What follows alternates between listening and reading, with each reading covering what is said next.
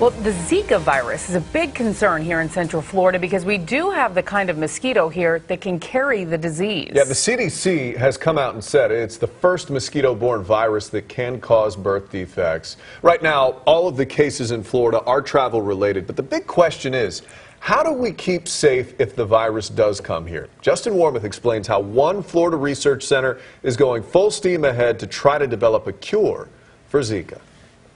For researchers at the Scripps Research Center in Jupiter, studying the Zika virus is nothing new. It's been ongoing for quite a while. They say that means they have a good head start at figuring out how to beat it.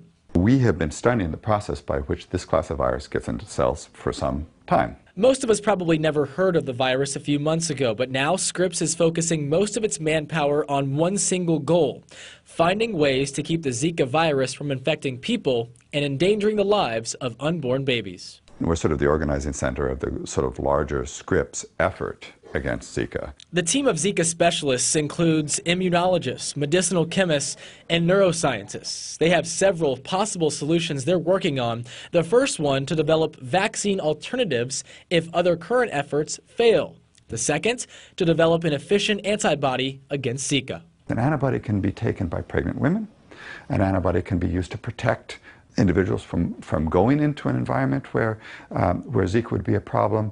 And it can also be used to control a Zika infection once you have it. For the third part of their effort, they're working on a way to develop an oral medication to prevent infection. It involves creating something of a replica of the virus to use in test subjects. It looks a lot like Zika virus, only we've removed the structural proteins that the virus uses to make new virus particles, and this traps the virus inside of the cell so it can never leave. It can't infect anyone. Researchers have a full library of chemicals they can test in their fight against Zika to give them the best shot of finding a way to beat this thing. So there's a good chance that we will find something, and we've found other compounds for other infectious agents using this type of technology.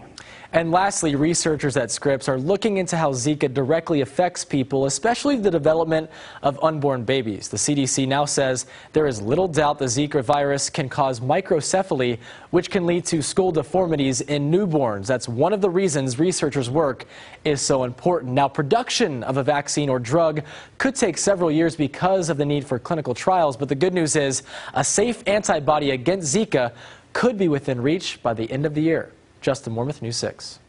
Now, Scripps is facing some challenges. There's not a lot of cash to fund this cause. Senator Bill Nelson is filing legislation that would provide $1.9 billion to fight the spread of the virus. We posted more info on the Zika virus on our website, including answers to some of the most asked questions. Just head to facebook.com/news6 right now. Find that link at the top of the page.